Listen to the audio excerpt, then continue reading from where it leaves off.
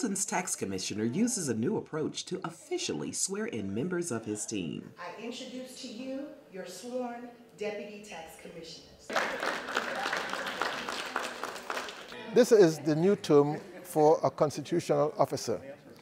The constitutional officer at the beginning of the term takes an oath of office, but the entire staff has to also take that oath of office.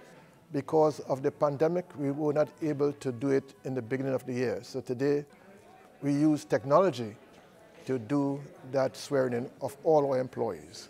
The Deputy Tax Commissioners took a loyalty oath today, and this is where they pledged their support of the Constitution as well as the Constitution of Georgia. And they also pledged that they did not hold any public funds. And by taking an oath, it charges the employees with the responsibilities and assures that they will execute their duties to the highest standards.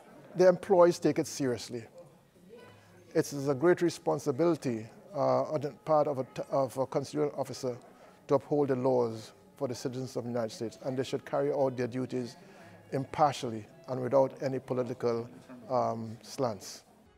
That's just some of what's happening in Fulton. To stay connected, follow us on Facebook, Twitter, and Instagram, and you can watch us on our YouTube channel, so do us a favor and subscribe.